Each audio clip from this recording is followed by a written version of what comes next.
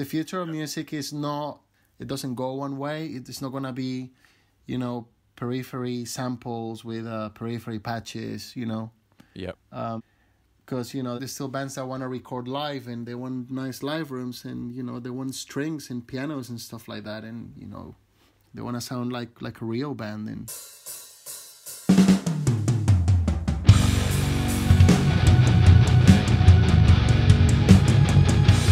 Welcome to the Production Masters Podcast, the philosophies and techniques behind making music according to the masters of music production.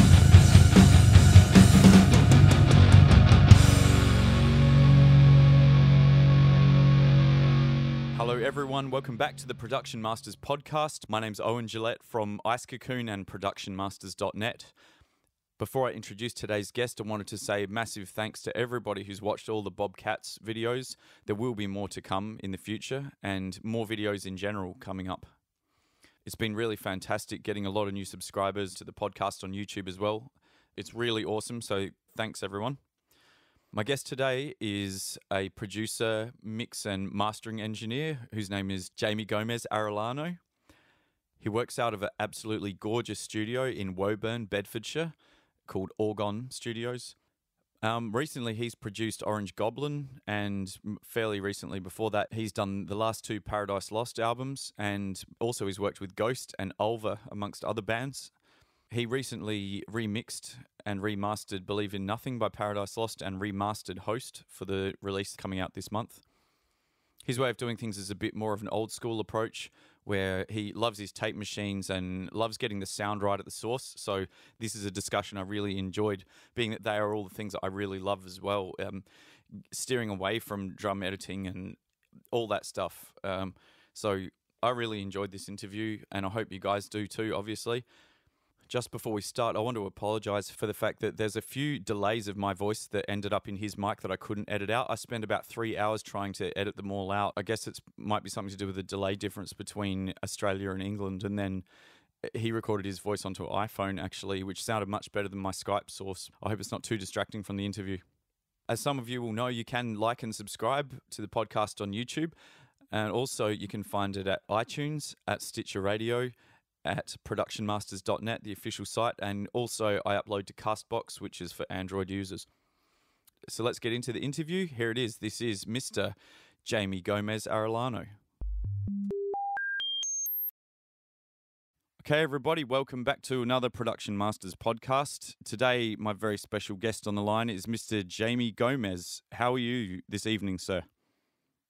very well, Owen. Thank you very much for having me as part of your show. It's very nice to meet you. Yeah, you're very welcome. The pleasure is mine. So starting out, I already heard a few bits and pieces on the URM podcast interview, but you actually started as a mastering engineer, is that right? I mean, in terms of actually being, once you trained and all that, you actually started as a mastering guy, is that true? Yeah, that is right, actually. It was just one of those things that when I started kind of learning more about audio and record production, I was really kind of fascinated by it. Like people say, like, it's kind of a bit of a dark art and all this stuff, and I just found it really interesting to, it's like, oh, so what's this mastering thing? So I did a lot of research on it and started doing it. And then actually, yeah, like the Orgon Studios used to be actually Orgon Mastering. Yeah. So yeah, it kind of started like the other way around, but there you go. When you started out doing that, what was your monitoring setup like? Or like, what was your setup like when you first started that? Because was it the studio that you're in now? No. It's ages ago. I started mastering stuff in my bedroom. I had, I think the first bit of proper equipment I bought was a Manley Massive Passive. Mm-hmm. So I think like my first kind of mastering setup was my Lavery Blue converters. Yeah. And I had actually an SSL kind of copy clone thing. that a really good engineer made for me, and we've modified it about 3 times. So it's a really, really cool comp. I had that. I had the massive passive, and then I had a pair of Cartex, which are like handmade kind of British Pultex. Yeah, sure. And then my monitoring, I mean, like when I was kind of still doing stuff at home, I was actually using Mackie 624s, which are not mastering speakers, but it is what you're used to. So, I found a way of just working with them and just checking in different systems at home. I would check on headphones and lots of different things, lots of different playback devices before I would commit to anything. But then, like when I actually started, like when I actually had some premises and started like an actual business, I got a pair of Barefoot Sound monitors, which I think I must have been one of the very first people to get them in the UK, because I had them for nearly I guess about 9 years now. So that's the Micromain 27s? Yeah, that's right. Yeah, I've never got to hear what they sound like, but I'm totally curious. I'm sure they must be very impressive. They are. I think the main thing for me is that they translate very well. Yeah. I think overall, I think that's the main thing. They have a lot of detail too. I'm a big fan. I think I think they really changed the way I work. Because obviously, going from like Mackies to the Barefoots was a big jump, and it was like I could hear a lot, more frequencies, and everything was a bit clearer, like a lot clearer actually. And yeah, I'll just never change them. I keep on getting friends and people that work, other producers and stuff telling me, oh, you have to try these new speakers, you have to try these new monitors, and I'm like, actually, I'm all right with my Barefoots. Like they just work for me, so. No thanks. But yeah, I think they work for quite a few people actually. I was actually talking to a while ago to Andy Sneap, and who's another British producer. I mean, he's been doing it for a long time, and he's excellent. Yeah. And we get along, and I keep on telling him, like, dude, you need to. I mean, I kept on telling him years ago, you need to move on from those Genelecs you've been using. And he's like, nah, it's what you're used to, and I'm never gonna change my Genelecs. So there's probably I kind of feel the same way, kind of like I don't really want to change my monitors, because I think they work for me, unless someone or some kind of new technology that really changes everything comes out. I think I'm pretty happy with my Barefoots. Yeah, well, there's probably some merit to wanting to stay with the same speakers, because the familiarity of knowing what you're hearing is worth probably almost the most, isn't it, really? Yeah, I mean that's what you pay for. I mean, for me it's just the detail and the way they translate. That's my main thing. To me, I'm so used to them now. I really can't see myself changing anytime soon or any time at all. Awesome. I don't know. Awesome. Yeah. So when you were doing, I've got to think of what I'm saying here. Did doing a lot of lisp, because presumably you would have started out doing a lot of listening when you were learning mastering.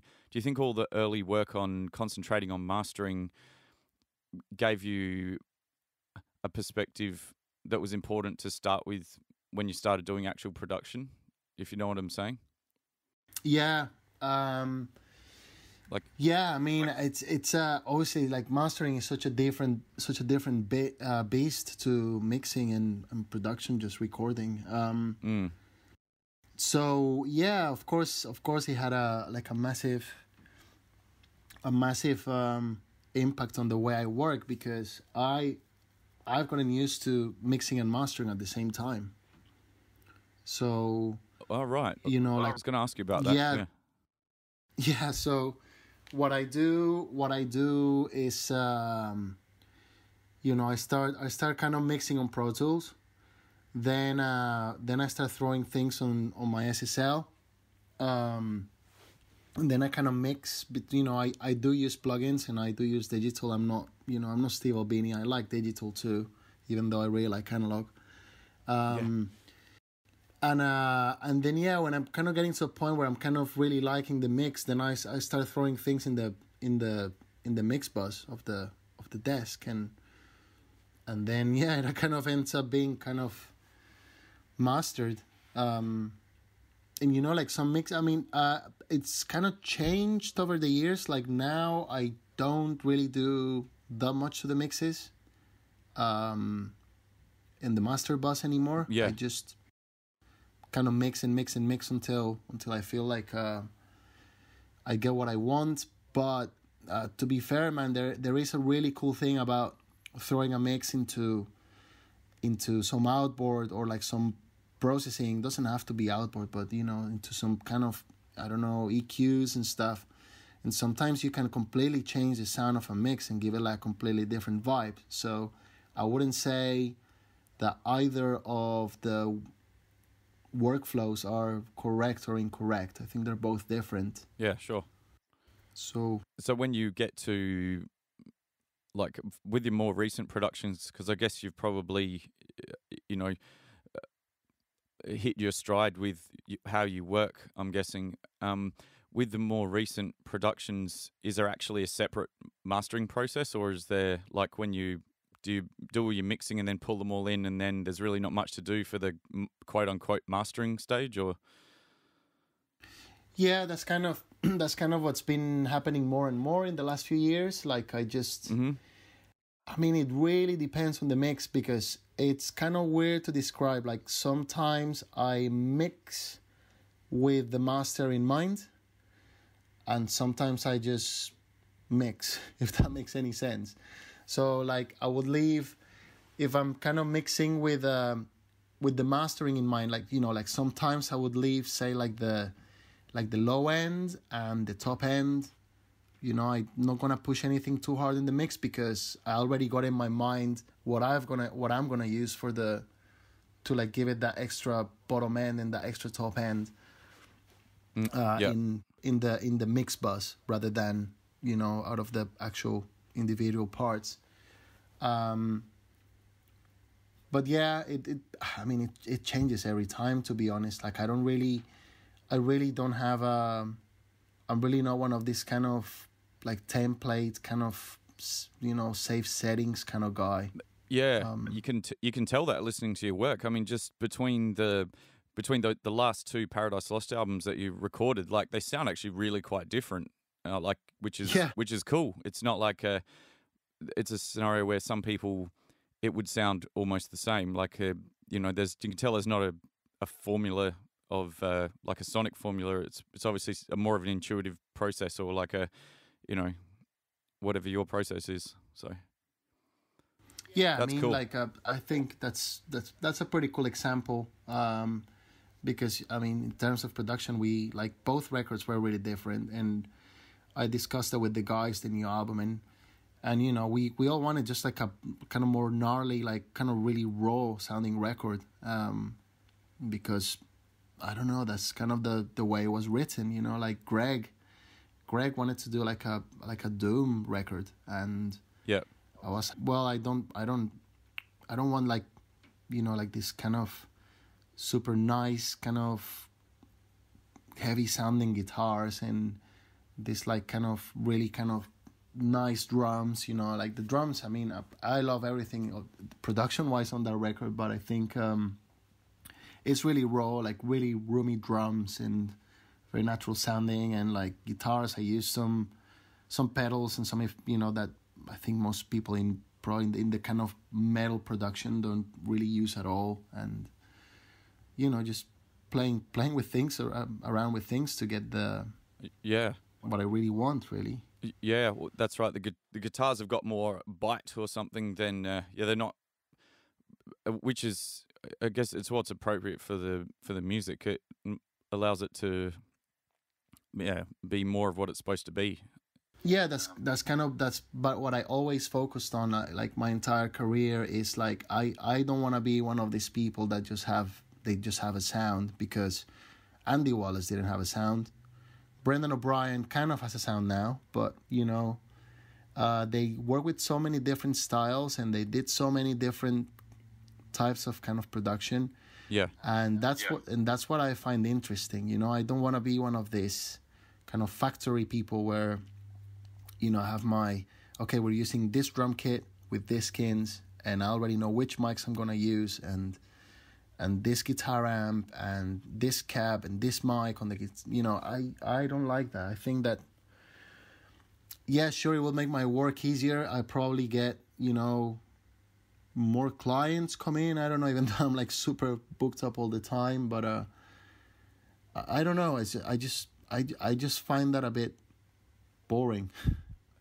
And I think, you know, I also work with you know, I just don't do like one type of kind of bands. I work with like variety of genres and you know, I just like to mix it up, really.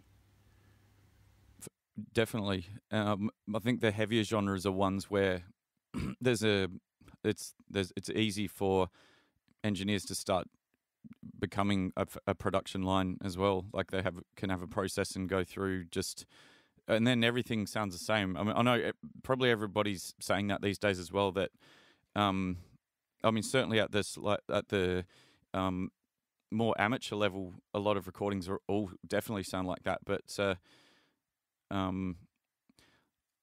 wanted to talk to you about your recording philosophy, because obviously it is quite different to that. And what am I saying? There's that mental blank that I get at least once a podcast. It's fine. We all get them. Yeah, you can tell that your ethos is more about spending more time, and I've heard you say this before as well, that you'd rather spend time making the drums sound awesome before like any mics are even out. Like you'd rather get the sound from the recording, not the sound from the mix, I guess, if you want to call it that, or from the extra processing afterwards. That's super important, you know, like particularly I mean, like I think the idea is to create something unique, you know, like I see like how many bands have, you know, this formula that sounds really good, you know, like the easy drummer thing with the whatever samples they use and the whatever kind of guitar simulator they use, that is usually like a 5150 amp emulation. And you know, that stuff sounds really good, inverted commas, for me, but it just totally like unexciting and boring, you know, and plastic. And so I'm really not about that. I think to do that you have to start with, you know, with pre-production with the band and working on the arrangements of the songs and the songs themselves, and then moving on to what people are going to play and which instruments actually suit the band. Rather than just running everything through the same preset.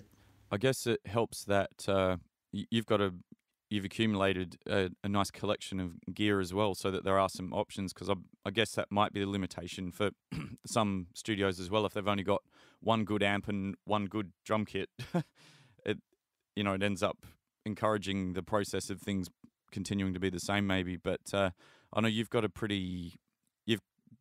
accumulated a good collection of amps and drums and stuff, haven't you? Yeah, I mean, and I'll keep on buying more if I can, because that's better spend money than outboard and preamps and stuff like that.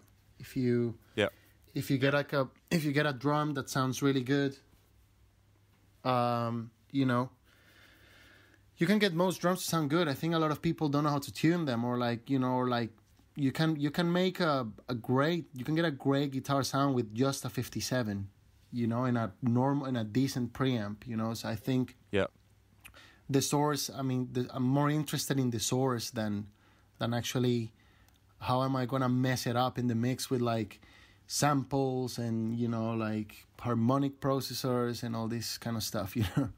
I just kind of rather just get it. I mean, it doesn't always work, because you start adding more instruments. Like you record your drums and then you start adding more instruments, and then, okay, like your kick drum could have been a bit more clicky or have more snap. Yeah. But you didn't know that because you hadn't tracked the guitars before, kind of thing. So yeah, it's tricky.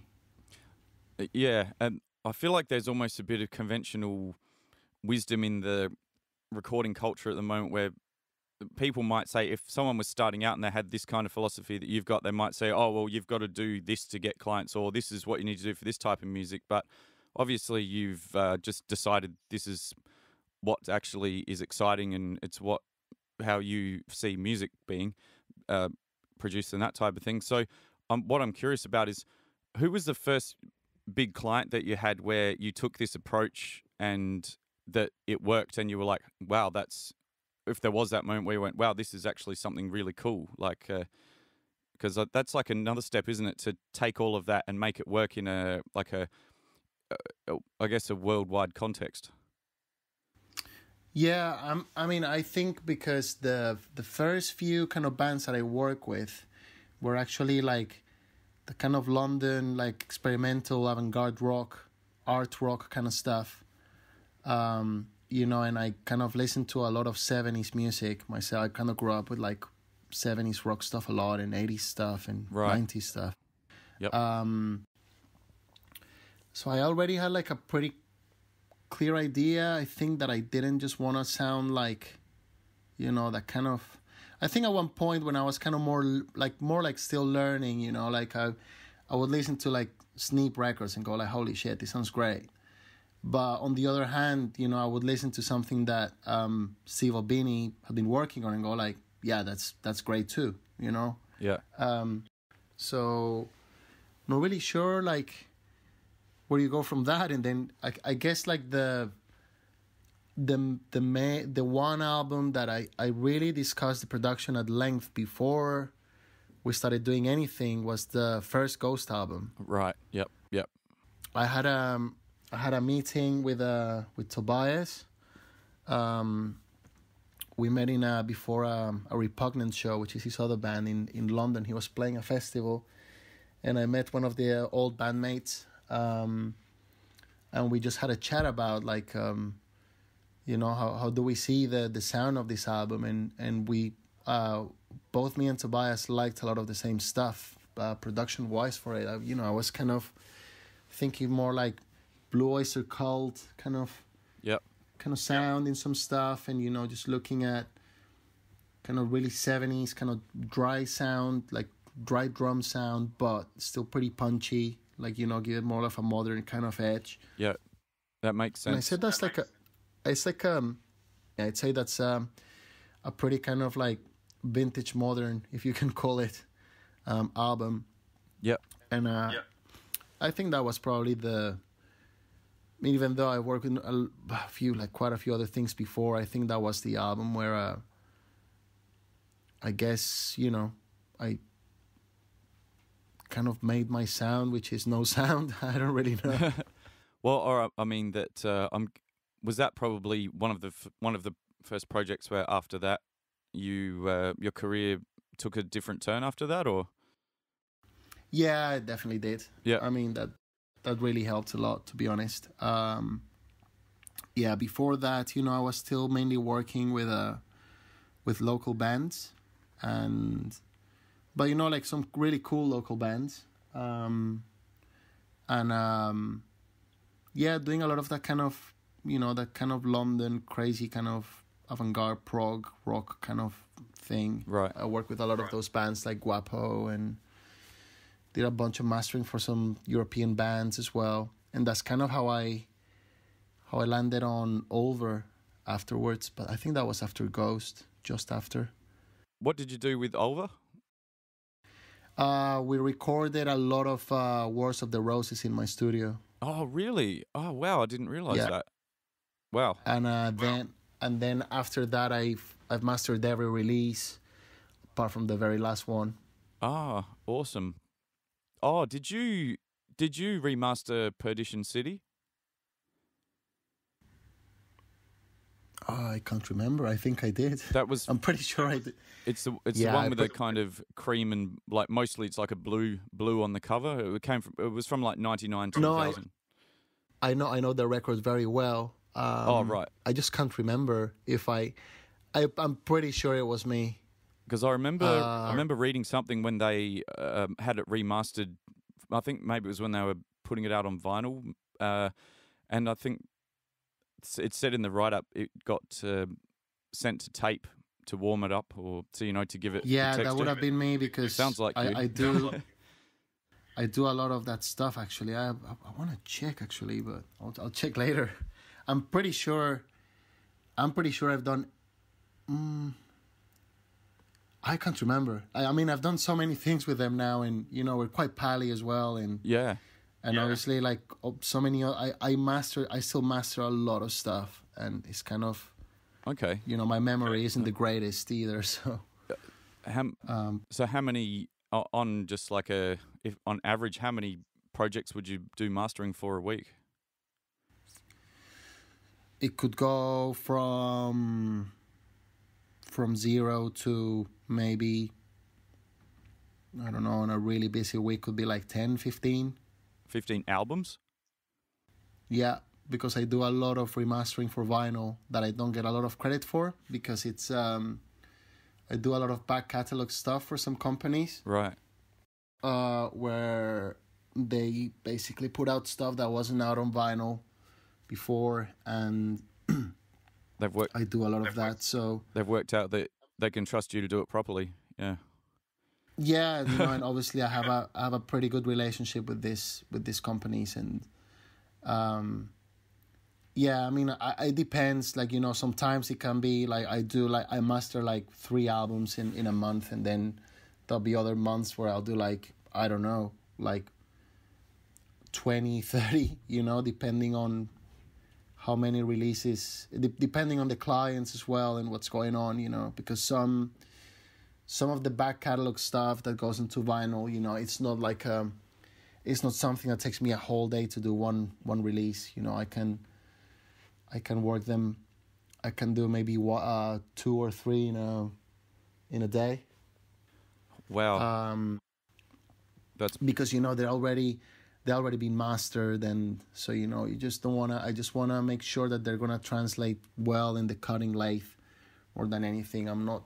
I wanna respect what was done with the record, and if there's any kind of correction that I could do, if there's like I do a lot of really old stuff as well, like back, like 60s and 70s stuff, back catalog, and like radio broadcasts and stuff like that, concerts that have been only on TV but they never been out on vinyl and stuff like that. So if there's like any glitches from the broadcast or anything like that, then of course I kind of clean that up, and obviously try to improve everything, but still respecting what it was intended by the original producer and mixing and mastering engineers.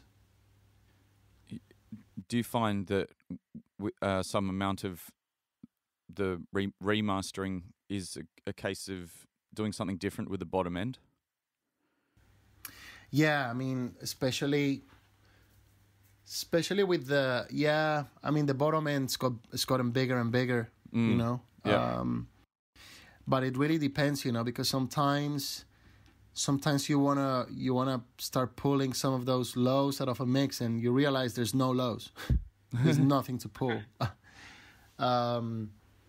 So you kind of, or if you start like adding, like maybe using like harmonics processors to, or even like bounce it on tape just to see what comes out and maybe get a bit more bottom end. Sometimes it does work, but sometimes you're just pulling stuff that doesn't sound good. So yeah. But yeah, mainly, yeah. I mean, I think the bottom end, and I think obviously with a lot of the 90s, like mid 90s to like mid 2000s kind of stuff, like a lot of it sounds really kind of crispy and thin and digital and horrible. So definitely, yeah. That kind of stuff, I like putting it on tape, and just kind of try and make it sound a little bit more alive. Yeah. Well, what sort of tape are you running it to? What size machine or whatever? Like, is it a 1/2 inch tape or? No, I've got a 1/4 inch. Mm-hmm. I've got a Studer A80 Mark II. Yeah. Works like a dream, and she's a very good girl. Never gives me much grief, to be honest. The 24 track is a lot more complicated to maintain and more expensive. And Yeah. of course, there's a lot more things that can go wrong with 24 channels than 2. Yes. But yeah, I use the A80, and I mean, from what my tech tells me, there is really no difference between. Apparently, he tells me that, you know, like the more width you have on the tape and that the better it sounds and blah blah. He tells me that's bullshit. Is that right? That's what he says. I mean, this guy used to be the tech for Olympic Studios back in the 70s. So Right.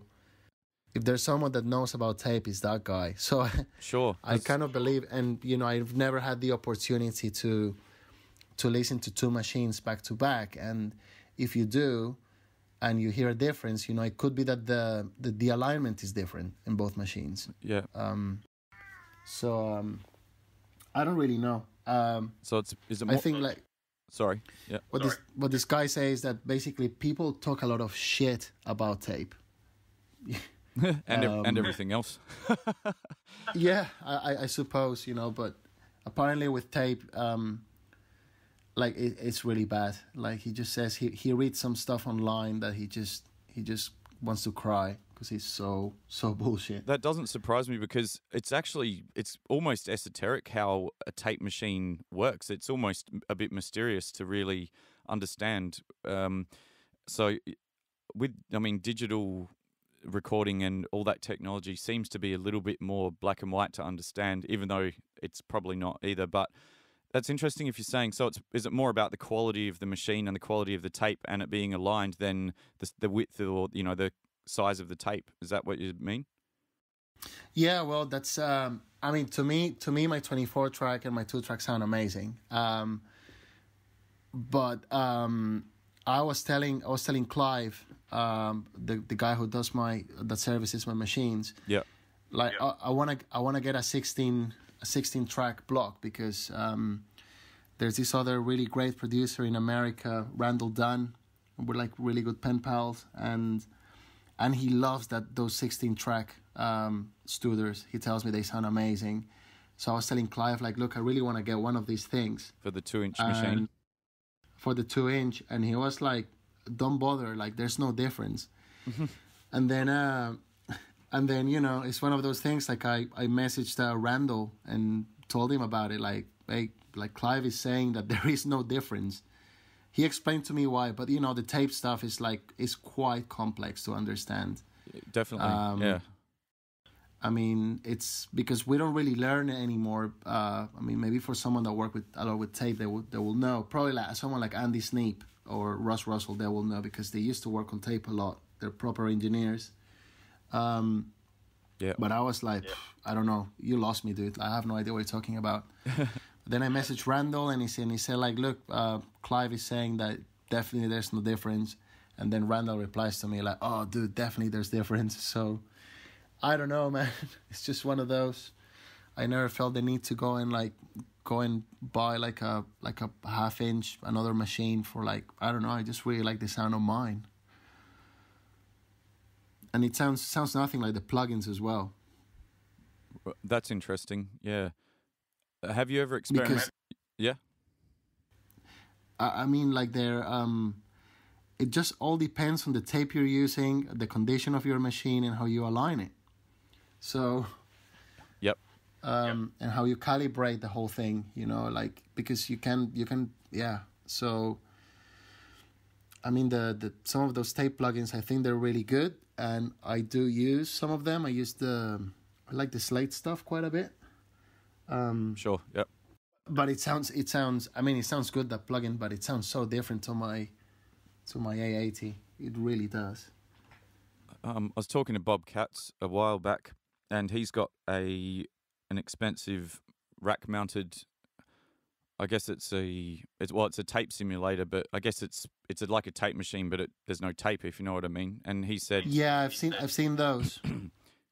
and I don't know what that sounds like compared to tape itself, things going on and off of tape. But he said that it sounds completely different to plugins as well, like that it's essentially superior to plugins as well. So,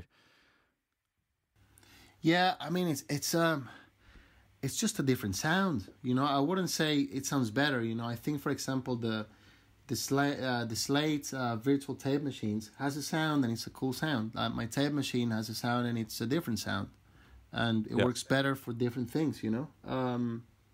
But I do really like the sound of my machines, and I mean, I think the plugins sound cool too, but it's a different vibe. I mean, like, to be fair, like, a lot of the digital stuff is sounding pretty good these days. So, but I still like mix sometimes. Sometimes I mix like in Pro Tools, and then sometimes I go like, why am I doing this? And then I go back, like, mix on the desk, and then I don't know if it's just the way I work or what, but I do think it sounds better to me to mix on analog. Okay. So, and you end up summing your final mix through the desk as well? Yeah. I mean, like, I mainly, just kind of do just as much analog as you can do. So, speaking of 2-inch tape, with the last couple of Paradise Lost albums, were they recorded? Yeah. Were they tracked to tape? I can't remember. Or even like just the last one, Medusa, was that? Do you remember? Did you track that to tape? I think we did. I can't remember. Okay. I really can't remember. Because last year was insane. It was literally like one project after the other. Yeah. And I think it may have done. It may have been on tape. Yeah. So do you still feel like you get something nice from doing the drums to tape? 100%. I mean, yep. It's like it's a different sound. 100%. Like the most recent thing I've been working on that I worked on tape was Orange Goblin. Yep. And I would be in my, obviously when I'm recording to tape, you have to be on input mode, because so basically you have to hear what's feeding the machine, because if you're hearing what's coming back from the tape, the band will get a delay on their headphones because of the distance of the two heads. Yep, absolutely, yeah. So when you're on input mode, like when we're recording, you hear it, and then when I'm bouncing it to Pro Tools, then you hear back like the repro head. It's a very different sound. Like I mean, of course it's the same, but like the bottom end just kind of thickens up by a lot. But I mean, by like, it's a really noticeable difference, and it rounds off some of those peaks, and you get like this kind of, I mean, it kind of does what you'd imagine it to do. Yeah. And it's a really cool sound. I really like it for drums. Well, I can attest to what the end result sounds like, and that sounds awesome and fat and big, so I guess we'll agree. I mean, but obviously, again, like, what a lot of people don't realize is that you have to work a bit differently, because if you're working to tape, I normally don't EQ or compress stuff when I'm recording, but with tape, you kind of have to, like, especially EQ stuff that needs a bit more off top end. You want to probably dial it in on the way in, because if you dial it in the mix, you might start bringing too much tape hiss. Yeah. Okay. So you have to think a little bit differently, because like I kind of got used to working in Pro Tools for a while and just recording digital, and then when I started recording on tape, I made not some terrible mistakes, but I just thought like, oh, okay, this should have been EQ'd on the way in a little bit, because now I have lots of hiss coming out of this track. Yeah, so it's cool. It's challenging because it's just a different process. I really enjoy it. Totally. And with the if you can remember back to Medusa, did you track the band playing all together, or just the drums by themselves? I'm curious if they sort of tracked like a live band playing together, or is that part of your thing? Well, yeah, like normally I like the band playing together, like recording together all at the same time. Yep. But with PL we didn't on Medusa because I mean, like, Valtteri is a fucking machine. Like, I did not do one edit on the drums on that album. Yeah, I saw them. They toured down here a couple of months ago. He's fantastic. He's probably the best drummer they've ever had. Actually, like I would just about say, especially considering how damn young he is. So. Yeah, he's amazing. Sorry. Yeah, It didn't go unnoticed. His timing is ridiculous. Like, it just makes it look effortless. His timing is nuts. It's absolutely nuts. Like, so, it was kind of more of that kind of situation where we're like, well, like, I mean, you have like he's been rehearsing the demos because like Greg kind of writes a song, and then sends it to Nick. And then it's mainly, I mean, like Greg is kind of, he writes like 90% of the stuff. And then he'll discuss it with Nick, the singer. And then things kind of start evolving and changing. And then they settle on something. And then they farm it out to the rest of the band. And Valtteri, of course, he just sits there and he's a total perfectionist, that kid. Like, he really is.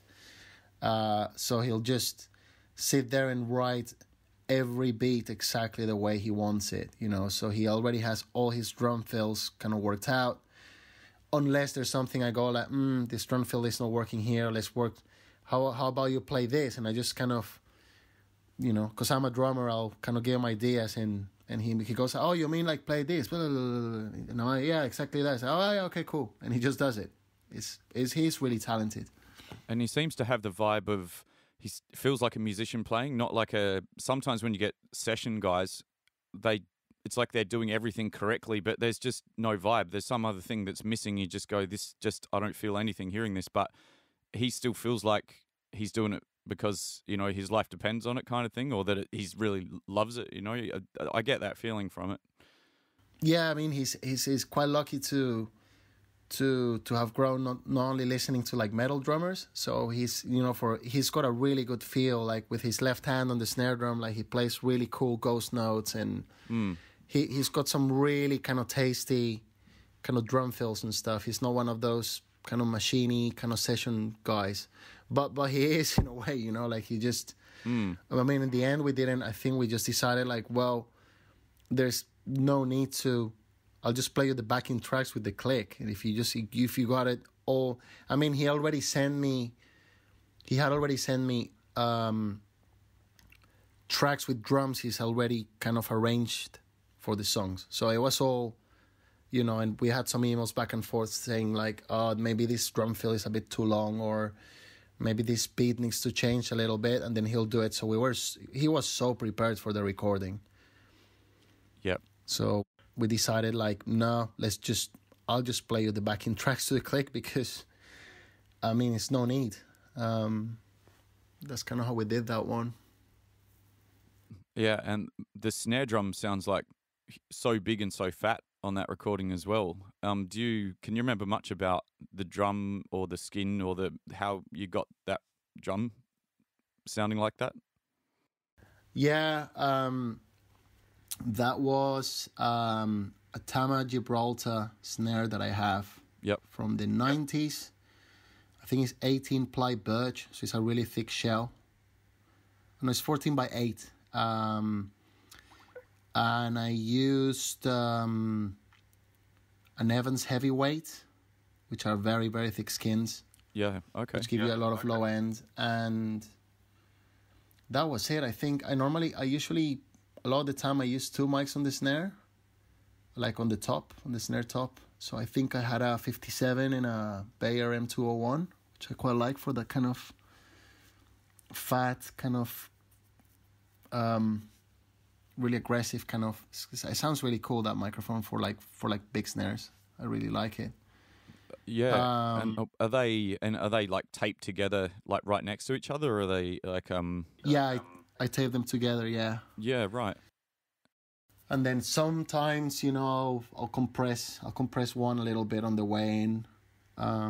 If I'm getting something I'm really liking, just something on the way in, because of course I've got the other one, not as a backup, but I've got it there anyway. So yeah, and I think, and also Valtteri, he plays really big sticks, and he kind of doesn't look like he hits that hard when you see him play, but he hits really fucking hard. Yeah. And so he just sounds. He's one of those guys as well. Like I would say, like myself as a drummer, like he actually sat down on the drums and had a listen to what was coming out of the drums and saying like, yeah, this is a good sound, and if I hit it this way, it sounds cool, which I think a lot of metal drummers don't have. I think they just sit there and just play single strokes as fast as they can, and it's not like they don't worry about tuning, but it's like the way you hit the drums is so important, and Walt, that he definitely has that. He sounds very good. Yeah, which obviously makes your job and your life easier and more fun. Yeah, of course. So speaking of tuning, I have this suspicion that you aren't a fan of auto-tune. Would that be right? No, I hardly know how to use Melodyne. Because, yeah, I'm interested in what you think about all of that. Like, obviously you aren't, like you just said, you aren't a fan of it all, but I sing, so I've become, right. And because I'm engineer as well, you become so overly sensitive to every detail of vocals, and I could hear with your stuff, like it sounds great, but it's not. I mean, it sounds human still, which I find like is good, is exciting to listen to. I guess it's it is a fine line between something being good enough and it being slightly out. But how do you feel about all of that? Because I feel like maybe that's another thing where you've got to stick your neck out a little bit and go, you know what, that's what this singer sounds like, and that's in tune, or it's, it sounds awesome in the mix or whatever. Like, what do you think about all that? I think it's all really about the delivery and the performance. Yep. If you listen to Nick Cave and if you listen to Tom Waits, they sing out of tune sometimes. Mm-hmm. But the delivery is there. So to me, that's more important than things being, like if someone gives me an amazing take where you're just really, really feeling it, then I'd rather keep it that way. And that, that applies to any instrument. And the voice. I don't really use Melodyne. Melodyne's the only plugin I use for that. Yeah. And don't really use it that much. Like, it's more like if there's, like a harmony that's sounding a little bit off, and or like someone's really struggling with just getting that tiny little bit, like, and then the right pitch. But generally, no. It's really not. I'm more about recording, capturing performances than just bits of vocals in a grid, edited to shit in autotune to fuck, because that doesn't. I mean, sure, you can make it sound really perfect, but it doesn't have any feel. So totally. I'm really much more into the idea of pushing people to do it right. It's like, okay, well, if you can't sing that, then let's change it a bit. Let's just change the melody a bit, or let's work it a different way. Because if they can't sing it like that in the first place, then what are they gonna do live? 100%. And I reckon that I believe that recording the vocals real, like how they are sung by the singer doing their best shot, if it's not then smashed, quantized with auto-tune, I think it closes the gap between what the band sounds like on a recording and what they sound like live, which I think is a good thing as well. Yeah. Mm.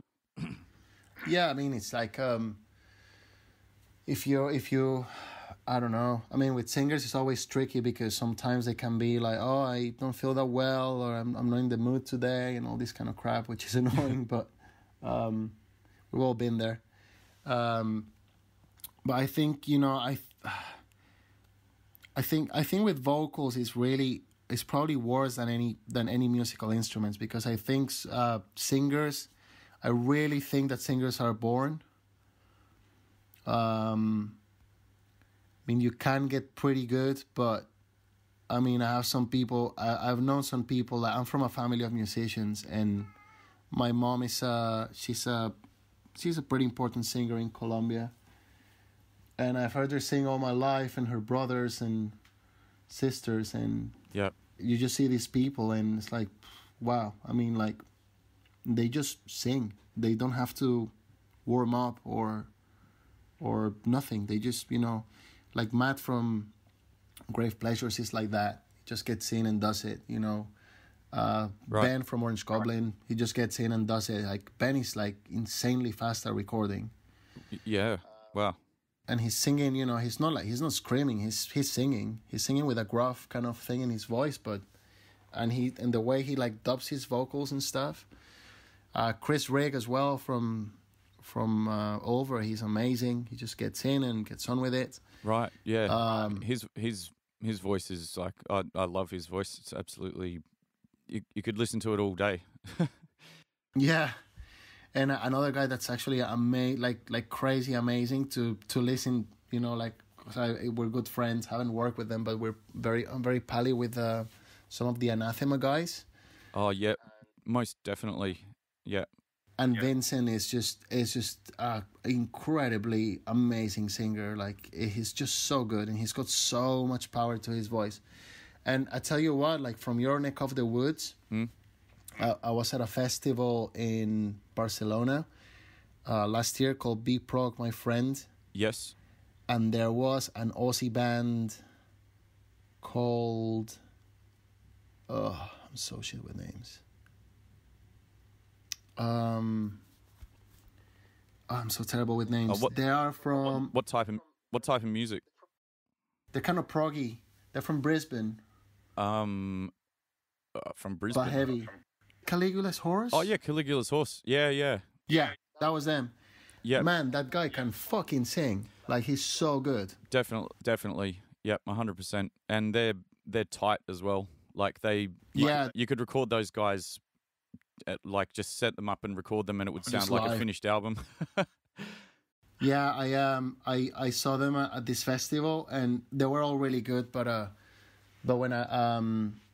when I saw the guys backstage, I was like, dude, you can really fucking sing.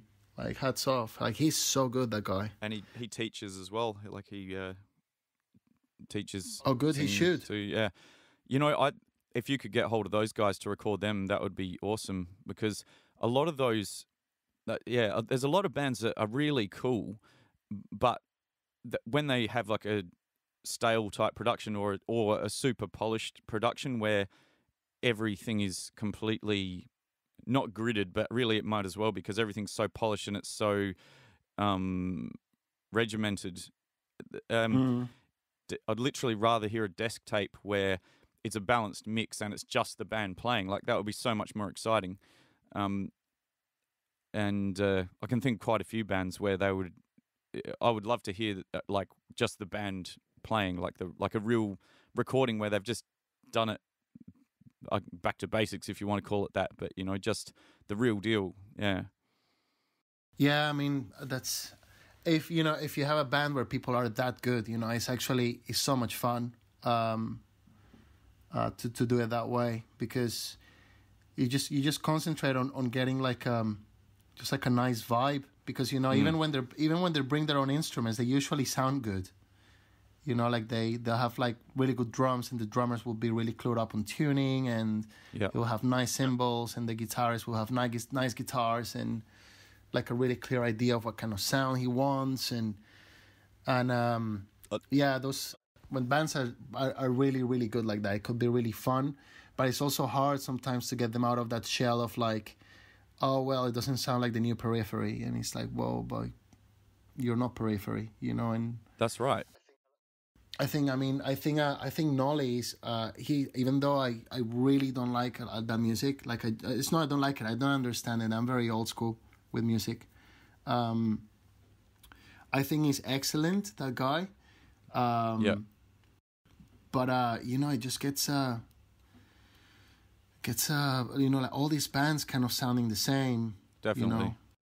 I would love to see a band like, I don't know, like Leprous or something like that, just with like a super fucking raw sound. That would be amazing. That's what I was just about to say. Leprous just played in Adelaide like about 2 weeks ago, and honestly, everything. They're insane.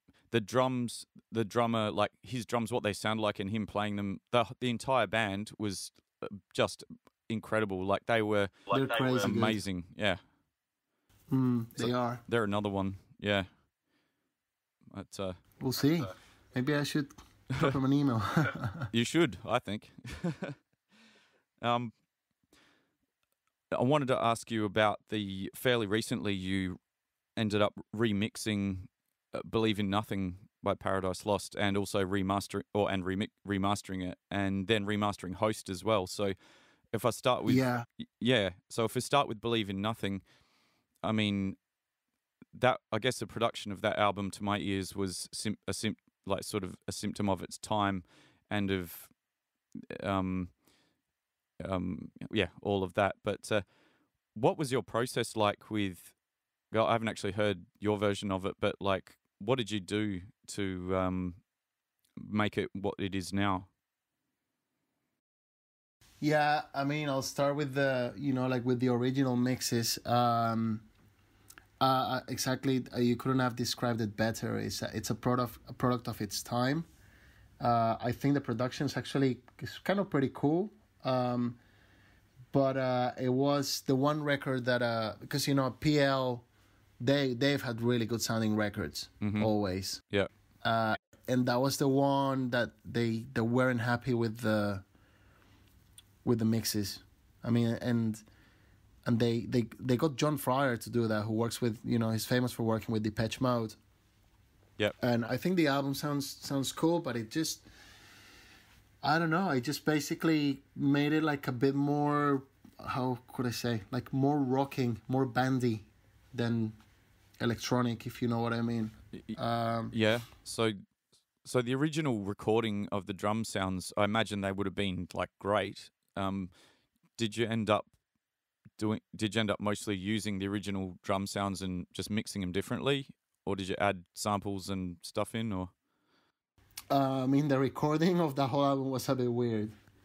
Yeah. If I tell you, yeah, because okay. I mean, obviously, I have a lot of respect for John Fryer, but I imagine that maybe at that point he was maybe thrown out a little bit of his depth, I suppose. I don't really know. And although it does work, it's really hard to describe, like everything in the recording sounded good, but if you try to like mess with it, it sounded weird. It was just, like when you, for example, you get you're miking up a guitar cab, and you just have like your 57, yep. and then you dial your tone, and then you decide like, oh, I'm just gonna add a little bit of high mid to this sound, and you would do that with those recordings, and it would just sound so strange.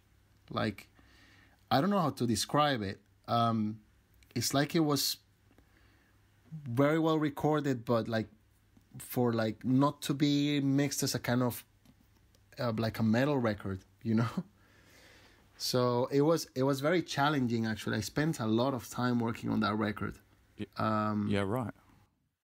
From just digging out the multi-tracks was very, very difficult, and just kind of making sense of all the multi-tracks, and we kept on getting stuff that was missing, and missing tapes, and that alone took a long time to sort out. And yeah, but then what I did was I just made it more, I guess I made it sound a bit more rocking in a way, which is kind of what they wanted. I mean, the record sounds very good, the original, but I guess it kind of sounds a bit weak to today's standards, and it's not very kind of too guitar oriented, I would say. I don't know. I just did my thing and sent it to the guys, and they liked it. So, but the recording was was weird. For example, oh, actually, yes, I remember now. The drums were a fucking nightmare. Oh, yeah? Okay. Because they recorded everything separately. Separately? Like, yeah, so the kick and snare were recorded, and then the toms, and then the cymbals. That's like full 80s style. Yeah. And then I had, of course, there were no room mics because, I mean, if you're gonna record 3 different sources, it's not gonna work. Or maybe it could, but it's just weird. And I'm all about the room mics with drums. Yes. Yep.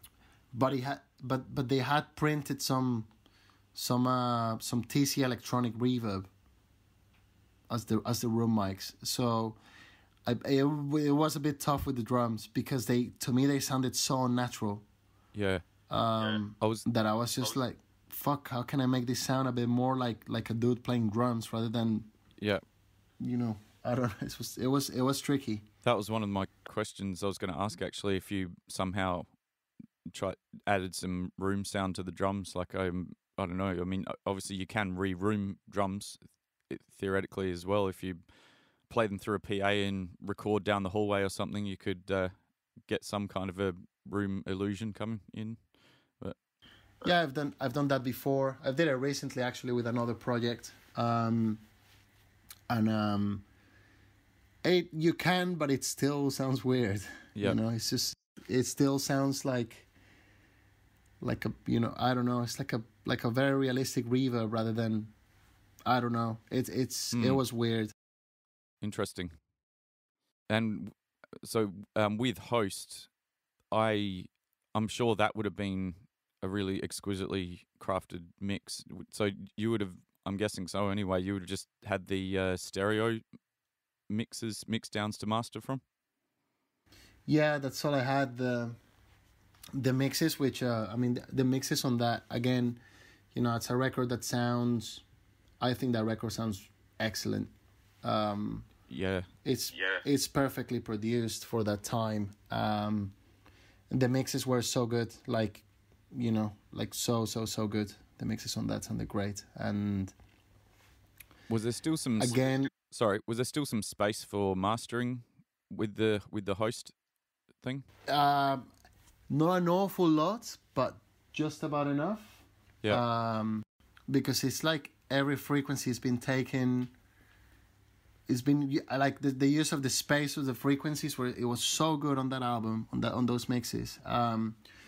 But again, I think it just kind of sounded a bit like that kind of really digital kind of 90s vibe. So I worked it on tape and gave it some kind of analog love, and I think it sounds pretty cool. It's got a slightly different vibe to it. It's a bit fatter and a bit fuller.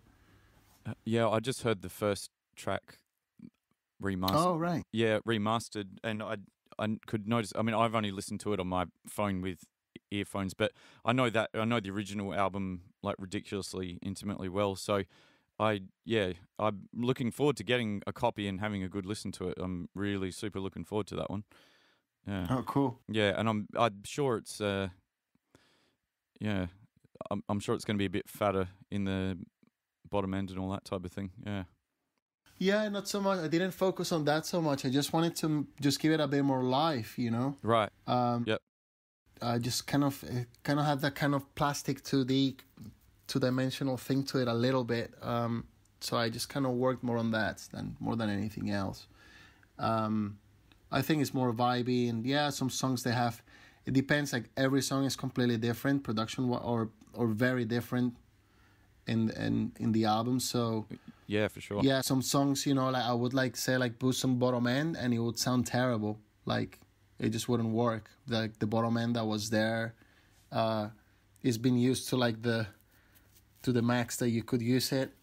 Yeah. Or it just wasn't I don't know. So I just worked every track differently, like one by one, obviously, and kind of did my thing. And again, the guys were pretty happy. I'm pretty happy with it. But yeah, it was. I mean, it was a really, really well done record. Anyway, it sounded really good. So it was actually reasonably challenging to remaster as well then. Yeah, because like sometimes, like with something that sounds that good, you feel like, okay, well, what am I gonna do with this? It already sounds great, and there's always a temptation to start like doing lots of stuff. Yep. But if it's not broken, don't fix it. Totally. So I just kind of worked more on the actual vibe, and I mean, yeah, it sounds fuller. It's like a bigger sounding, like has a bit more depth as well. And you would have done obviously the vinyl master as well. I don't think that album. I don't know if that originally ever came out on vinyl. Do you know if this is the first vinyl release? Yep, I think it's the first one. Wicked. Yep. Yeah, I think. Believe in Nothing, I think someone did it. I think there was a license at some point. Right. But I think Host never been out on vinyl, so that's gonna be pretty cool because I definitely like the vinyl mastering I did for it. I'm pretty confident it's gonna sound very, very cool, and I think the fans that have been collecting their records, are gonna be happy to have the vinyl version in their collection. Yep, I'll probably be one of them. So, cool. So actually, on that point, it's a different master on the vinyl than the CD, is it? Yeah. Yep. And is it a different master again for the streaming or whatever? Yeah, it depends. Like some labels ask for the masters for iTunes stuff. Some labels don't. I generally just I send my like the whatever digital, like say like this the CD master, I would send that in 24-bit WAVs to the label, and they tend to use that. But yeah, some labels like Nuclear Blast, they'll ask you to do masters for iTunes, and you have to be a master for iTunes certified studio and all this kind of crap. Yeah. Yep. But it's not different like frequency wise or anything. The streaming to the actual digital version. Yeah. It's just more to do with the loudness. It's So is the CD master more compressed than what if you were just going to listen to it yourself for your own enjoyment? How far you would go with it? No, I mean the CD version would be louder in the sense that I think if you listen to Spotify or YouTube and you play something out of your iTunes in the same computer, you'll hear that the Spotify version is going to be a lot quieter because they have their own codecs, which just to try and keep everything a bit even throughout the whole library of Spotify, and they have codecs which I think they drop stuff to like -4 or something around there. Right.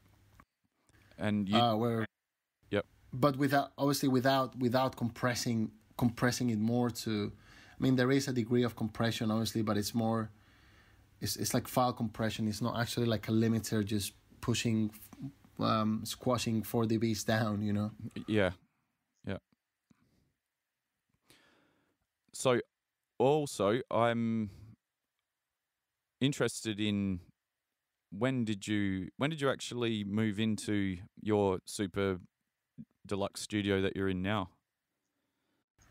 I think the first client I had there was Grave Pleasures, which was just before Paradise Lost, and that was in March, like mid-March last year. So yeah, about a year. Oh, far out. So it's not very long, really. No, not really. And I know you've gone to pretty incredible lengths to make that studio what it is, haven't you? Like it needed a lot of work, right? Yeah, I mean it's an old building. It had some rooms inside that needed demolishing, and it had like a flat ceiling, and I wanted to like just like have like a vaulted ceiling, because of course, again, the more height I have, the better. And it was a very stressful and very expensive project, but Yeah. I'm really pleased with it. So I think that's worked out pretty well. And the bands, my clients are very happy. Like bands that work with me in my studio in London or any other places. They've been very positive about working here. So, in particular, your control room, was there quite a lot of thought that went into creating the control room acoustics and for how accurate it was going to be and that type of stuff? Yeah, I have a friend in Colombia that he's an acoustician, so so he gave me a lot of advice with the design. I gave him the measurements, and he advised me, do this, do this, do that, do that, do that, and we kind of met in the middle. But again, I've come from this background that I had to work in so many shit rooms that I just kind of get used to whatever I have to work, kind of thing. As long as I have my barefoots, I guess I can just get used to it after just basically sit there and just listen to all the records that you love and records that you've worked on, and just kind of get used to the sound of the room if you have no option. Yeah. But yeah, I mean, I think a control room sounds really cool. I don't really like dead rooms in particular. Is never been a thing for me, like dead control rooms, dead live rooms. So I mean, of course it's very controlled, but it's not one of those like walking into space kind of control rooms. Yeah, and I don't know if I remember correctly, did you end up making your own acoustic treatment? Yeah, I did actually. Yeah. Yeah, I did the quadratic diffusers, and all the panels, all the Rockwell panels. The diffusers are very laborious and time consuming, but they were kind of fun to make. I had that like in the summer. I took some time off because the weather was nice here in the country, and just I was just sitting there like drinking beers and chopping wood, and it was nice. But after making like, I don't know, I think I made like 12 of them, I was like, okay, that's enough. They're very time consuming to make. They're very laborious, and the panels, like you can just look the absorbers. You can just look that up online and on YouTube. There's lots of different ways of making them. They're a lot easier. Yeah. So the things that you were making, was that? Did you say that was a diffuser? Yeah. So it had to be mathematically worked out for the actual room that you're in, or just was it more of a generic thing you were making? No, it was like I looked at the BBC kind of QRD diagram and how to make it, and it tells you it's effective on. It tells you what length of wood you need to make it work in certain frequencies. So I made the ones that I needed for the frequencies that my friend advised me to use them for. So, yeah. I mean, it's not like I haven't been with doing like a full analysis of the acoustics and stuff, but like I'm just kind of one of those guys that like I just go and I sit down, and if it doesn't sound right, then I know what it is that it doesn't sound right. Oh, there's too much like 2.5 to like 5K. Then just get a trap that does that, and move them around and see where it sounds good. Yeah. I mean, I don't know. I'm a bit like that. I just like doing things instead of looking at numbers and computers and stuff. I just kind of sit there and go like, recently actually went a bit overboard with the bass trapping, which you think is never possible. All right. What was the effect of that though? Something you didn't like, or? Well, the room sounds great, but like I think I was very used to my room in London, where I had a serious problem with the bottom end because I had too much of it. Right. And then I moved to this one, and I have like not a lot of it.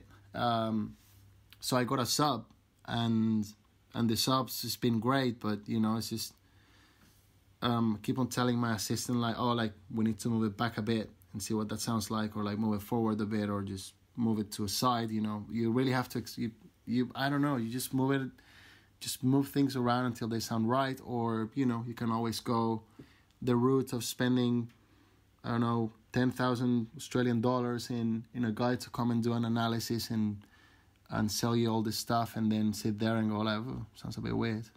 Most definitely, yeah. Well, and I mean, the I guess the bottom line is the results speak for themselves. Like by the process of you listening to what things sound like and being familiar with your room and that type of thing, you're getting the results. So that is the bottom line, isn't it? Really? Yeah, I mean, it's, of course, I'm not dissing, like looking into acoustics or saying that you can just mix in any shitty room. No, not at all. But you have to have some degree of acoustics in the room at least, and then just sit there and go like, right, okay, like as I had it in the studio, I just it's been changing. In the first kind of 6 months, the acoustics changed in there because I felt like getting too much of this, or I'm not getting enough of that, and slowly you tune it to your ears, I suppose. That's really interesting. Yeah, it's more of an intuitive approach than just deciding you're going to pour a mountain of cash into it and have someone else fix your problems. Yeah. So, yeah, I mean, that's cool. Sure, if you have the money, and stuff, it's of course it's cool, but I don't know. I just kind of think like if I get someone to design me a control room and spend lots of money on it, and then I just sit there and I just go like, oh, I don't like it, because you can't build it in steps. Like you have to hire someone and do the whole job, and then listen to it. Yeah. And then how about if you go like, actually, it's a bit too dead now, and it's like, well, that's it, because I don't know. Cool. Well, that's really interesting. It's not actually necessarily what I thought you were going to say, because I know you've spent a lot of money on getting your studio really beautiful and it looks amazing. You've got this great gear, but you took a intuitive approach with getting the sound in the room. I guess that makes sense. Because it's yeah, I mean, I've done it in every studio that I owned or that I rented before. I've always done the same. I just go in the room and I set up the speakers and I listen and then just kind of start. Okay, well, let's start with this, and then have a listen again, and then just kind of tune it as you go. I mean, there's so much stuff you can make yourself these days, and you can make it look pretty cool and pretty pro. Yeah. You don't need like a lot of tools, like. And there's so much info available now. Yeah. Yeah, I mean, it's like on YouTube, there's like probably a million videos on how to make acoustic stuff. Yeah. So yeah, as long as you buy like the right materials and you do a bit of research on, what's the absorption or the diffusion on which frequencies and stuff they're working on, then it's pretty cool. It's just you just do your own. Yep. Yeah. And is there any dream pieces of gear that you don't have that you one day would like to get your hands on? All the drum kits, all the guitars and amplifiers in the world. More than any kind of compressor or preamp or it's really, for me, it's really, really going down to, I mean, I think the source is definitely the most important. And have like a full palette of like, right, I want this song to sound with this guitar tone and this drum sound and this kind of bass tone. I would love that. Just literally have like 200 guitars and 200 drum kits and just kind of Yep. pick one. You know, it will be that. Yeah, I think that's kind of what I see myself spending more money one day. Yeah. Because in terms of microphones, do you have a U47? No. Oh, because I couldn't remember. I saw a few videos from your studio with people singing, and I couldn't remember what your. Have you got like a favorite vocal condenser that you have, or? Well, I have a pair of U87s. Right. Okay. Yep. And I have some really early C414s, AKG C414s that have the CK1 brass capsule. Okay. And those things sound better than any condenser I've got. So a lot of the time I end up using those for vocals too. Cool. Yep. And do you use them on the drums? Yeah, they're often on either as overheads or room mics. Mm-hmm. Awesome. And so there's no other bits of esoteric outboard gear or microphones or anything that you want to get hold of? I'm not really sure. I mean, I think I'd like to.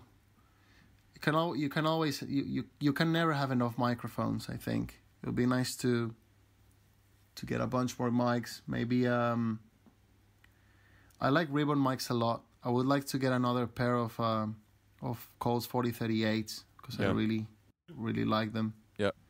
And I wouldn't mind to get like some kind of one of those PZM mics to maybe stick in the ceiling, in the pitch of the ceiling. That could be quite cool maybe. And I mean, there's always bits that I'd like to buy, and then I get friends, like, oh, have you tried this mic? And like a friend of mine, like last year, told me, do you have a Beta 91? And I'm like, that flat mic thing. And he's like, yeah. I said, no, I don't have one. He said, get one. I'm like, why? He's like, just get one. And I'm like, okay.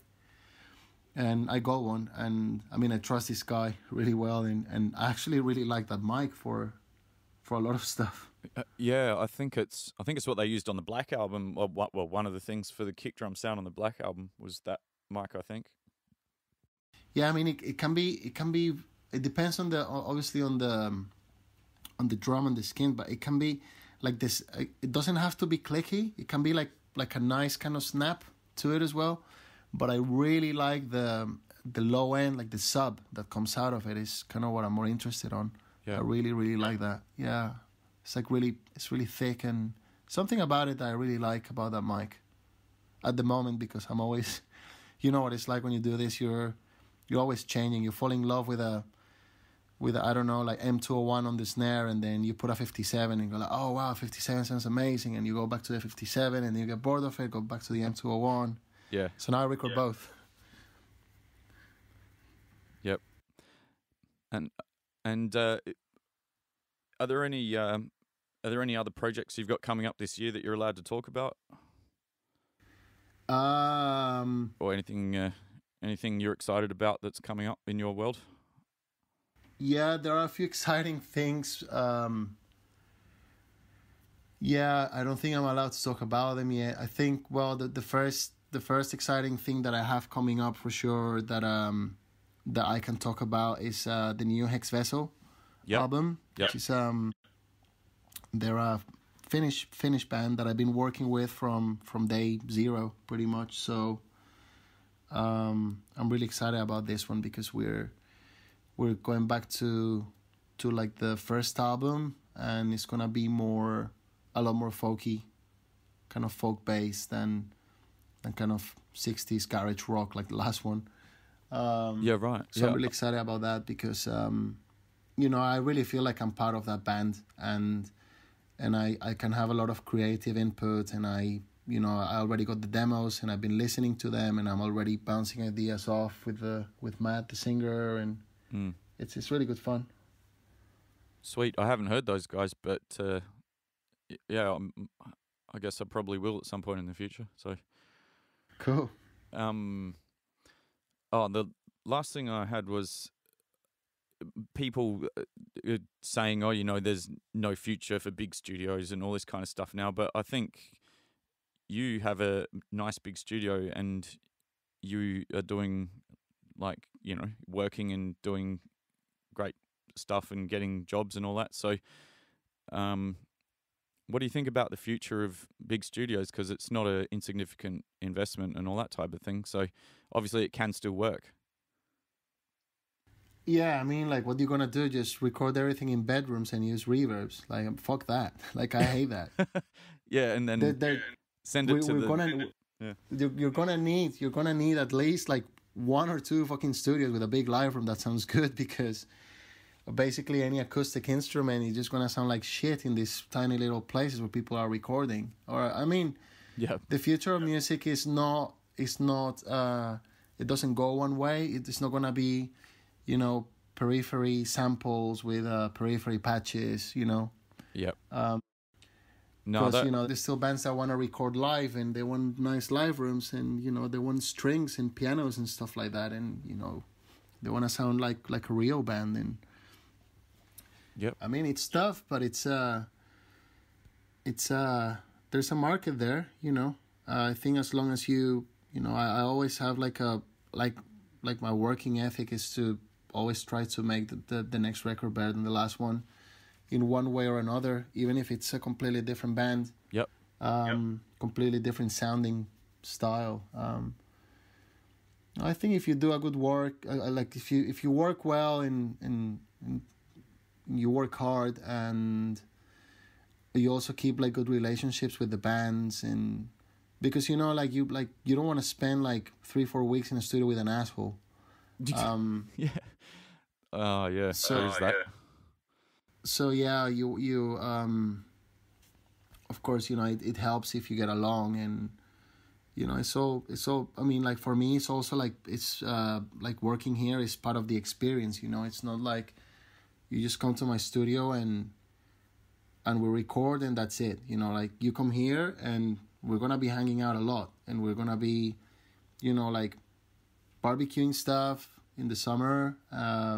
We'll be maybe having a couple of beers at night and listen to mixes, or like, just I think it's good too. It's like I like to kind of offer like an experience as well, and I think that way you get the best performances out of bands. If they're somewhere where they're comfortable, and they're having a nice time, and there's a positive attitude in the air, then you're most likely gonna get a good record out of them.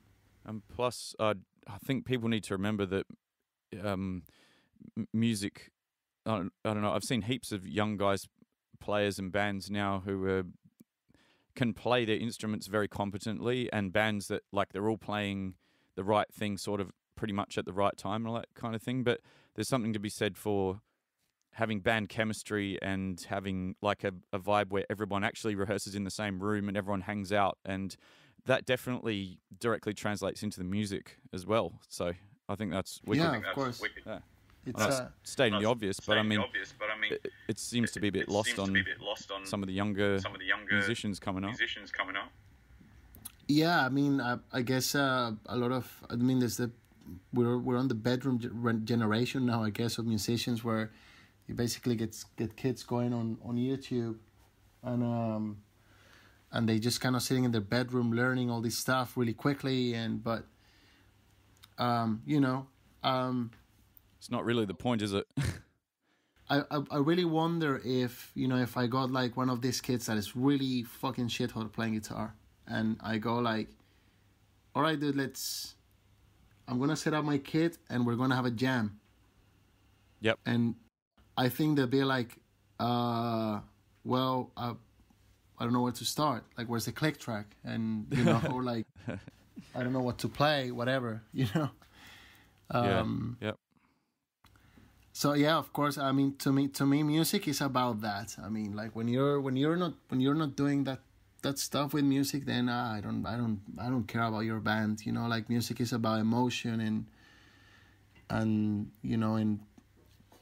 I don't really see this computer music stuff, this super proggy, or those death metal bands with like super boring kind of blast beats all the way through at 260 BPM and stuff like that. It's like, I just find it really boring. Like, I just like, you know, like 70s records, you know, like people playing stuff. Yeah, strangely enough, people playing music. Yeah, exactly. Yeah, funny that, yeah. And then you just, you know, use the technology as a tool to help, you know, to enhance that. But I mean, that fundamentally what it should be is just get people to play together. It's pretty cool. Yeah, absolutely. Well, it's been absolutely a pleasure having a chat, and we're coming up to about an hour and a half. So, yeah, what can I say? I've got to have more practice at how to sign off on these things. But I appreciate you having a chat, and I feel like everything you're saying resonates very much with me and with the way things should be done. You know, so yeah, man. That's cool. Yeah, man. Yeah. No, like thank you so much for having me in your podcast, and I hope your listeners don't find my blabber too boring. I very much doubt it. Yeah. No, it's very cool, and I'll be keeping an eye on your work, and no doubt there'll be more stuff down the track that is going to be exciting to be checking out from your camp, I would say. Cool. Yep.